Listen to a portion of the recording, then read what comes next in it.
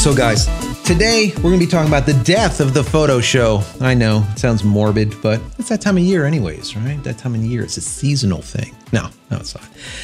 Yeah, so the death of the photo show. I just saw something come through having to do with Photokina, and it was kind of a downer. Basically, Photokina is not doing so well, let's just say.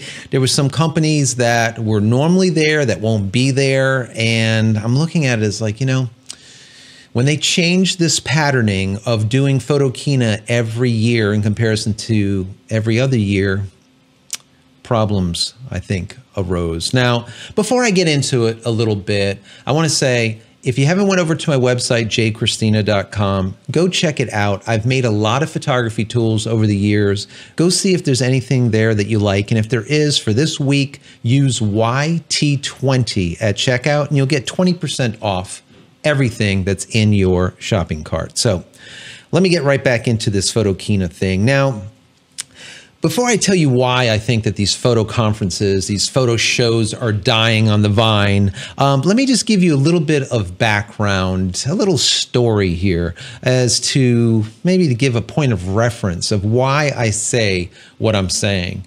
Now, a lot of you that have been with me for a while know that I've come from Digital Photography Cafe. All right, Trevor Current and myself did Digital Photography Cafe for like 6-7 years. We did hundreds and hundreds of shows, and we would fly all over the country covering tech shows, covering photo shows, all right from booths, and do live programming, basically. Okay, we did it before it was like a hip thing to do, all right? Well, back in right around, I think it was 2015, somewhere around there, the then CEO of PMA, which is the Photo Marketing Association, reached out to us and said, you know, are you guys available for this think tank that we're doing, this brainstorming session?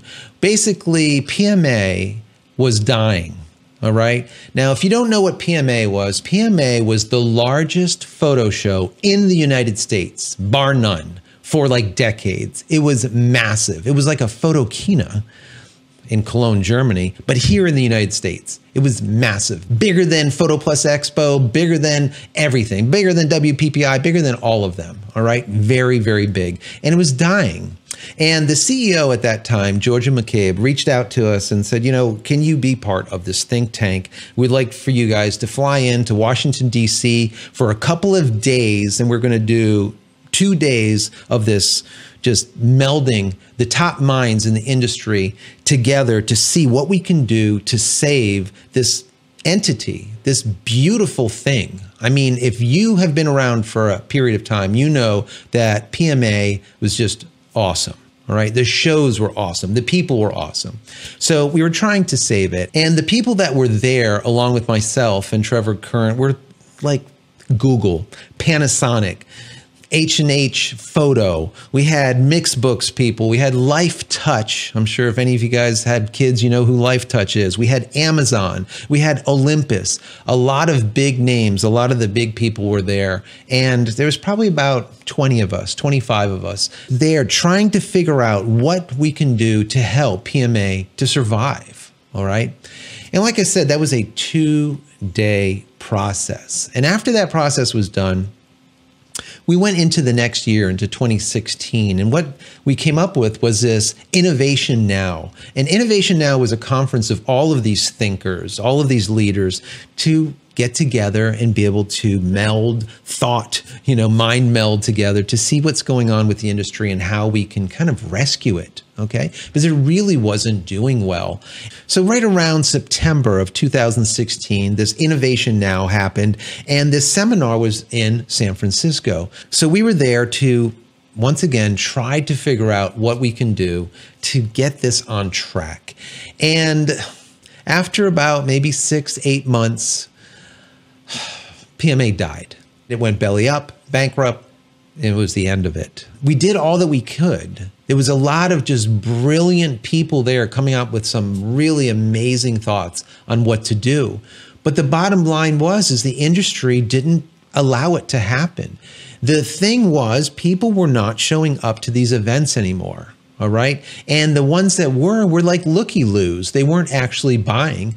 The ROI for the manufacturers that would go to these events and spend tens of thousands of dollars on booths wasn't there. The return on investment was simply not there, guys. So coming to Photokina now, and why I say Photokina is dying is because I've seen this happen before, and it's a similar type of model of what happened with PMA, all right? Photokina went from an every other year event that was very exclusive, right? It only happened every other year. The people that were there were like just happy to be there. It was 24 months later and they're back, all right? And the manufacturers enjoyed being there, and some of them were paying $100,000 for a booth, all right? Well, new people, new owners, new board, whatever, said, hey, we need to do this every year because it's not working. We're not making enough. So they changed Photokina into an every year type of event.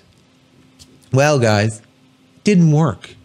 It just simply didn't work. As of 2019's event, they had to cancel it because there wasn't enough people coming. Because all of the manufacturers said, you know what?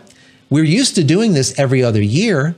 We can't go and outlay another $100,000 on a booth that we just did the year before. We're not prepared for that, and we're not going to do it. The ROI, like I said, the return on investment is just simply not there. And that is, I think, what's happening with Photokina. I think that it's just not working. Now, in the news, what kind of provoked me to talk to you guys about this is that in the news, they talked about Photokina and that the likes of like Nikon and Olympus were not going to show up this year at all for the 2020 Photokina. Now, that's bad, guys. But what's even worse, Leica, that's a German company that's literally a stone's throw away from Cologne, wasn't going to come. They decided to pull out for the 2020 Photokina event. The writing's on the wall, guys. The writing's on the wall. I don't know if they even realize it over there, but it's dying. It's dying. Now, looking at the shows that we see here, Trevor Kerr and myself, we covered WPPI in Las Vegas. We covered PPE, which is Photo Plus Expo in New York City for many, many years. And I've talked to the leaders, let's say, over there at Photo Plus Expo, and I told them, you know, this thing is dying, guys. You have a lot of traffic. You have a lot of traffic coming into the events, but the ROI is not there for your vendors. And you're going to start seeing people just pull out. That is what's happening. People are pulling out. These vendors are not continuing to spend with you guys. And why? Because you have a lot of looky-loos. It's very accessible. You have a ton of people going to the event, but no one's buying nothing. All right. And it's all younger people, people out of school. A lot of people are there just as a place to go. You know, some of them are getting the tickets for free to get in.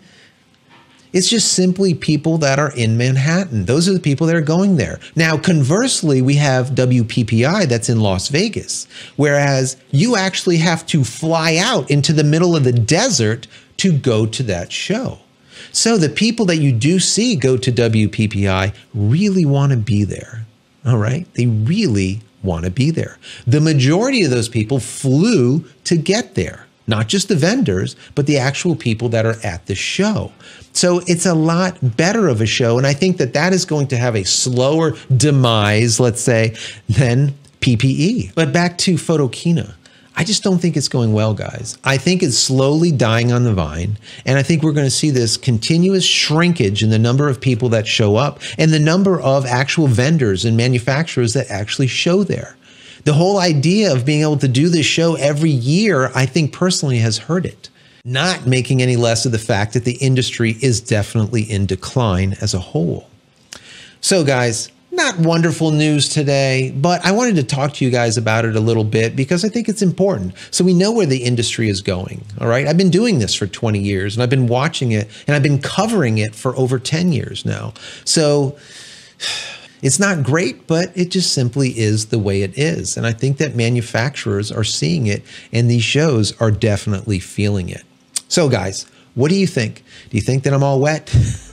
Do you think that I'm wrong, or do you think that I'm right? What do you think? All right. Do you think that the shows are slowly going to decline and we're not going to see the shows out there as much? Do we think that Photo Plus Expo and Photokina and maybe even WPPI are going to go the way of the dinosaur, like PMA did, which was massive in its heyday?